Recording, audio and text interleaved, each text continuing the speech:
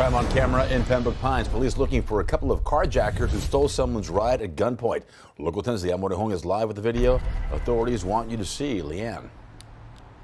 Yeah, and police really wanted to get this video out right away. They believe it's clear enough that someone out there is going to recognize these guys and lead them right to them.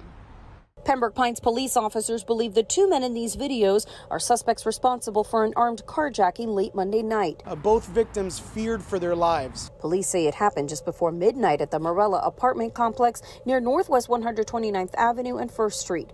Video shows the suspects inside the complex, where police say one of them demanded the keys to a couple's Mercedes at gunpoint.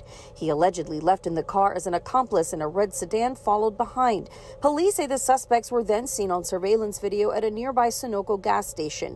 The victim's white Mercedes was also found there undamaged, with items missing from inside. Suspect 1 is described as a male in a black shirt and light-colored shorts. Suspect 2 is described as a male with a thin build, dark pants, white shoes, a black and white jacket, and a black ski mask. Very disturbing. It's surprising, to say the least. Multiple residents said the entry gate to the complex has remained open and unmanned for some time. Local 10 obtained an email sent to residents around 3 p.m. today announcing repairs, saying, quote, "We can now close our gates." It's unclear whether the open gate was a factor in Monday's carjacking, but people we spoke to said they were concerned about it. That is not close. It's more than a year that we've been living here, and that's haven't been taken care of. I blame it on the property management. If one or both of these suspects lived within the community, then they may not have prevented it. But there's really no way of knowing that until we identify these individuals and place them into custody.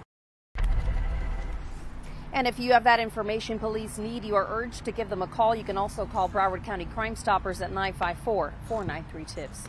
Live in Pembroke Pines tonight, I'm Leanne Morehong, Local 10 News. Leanne,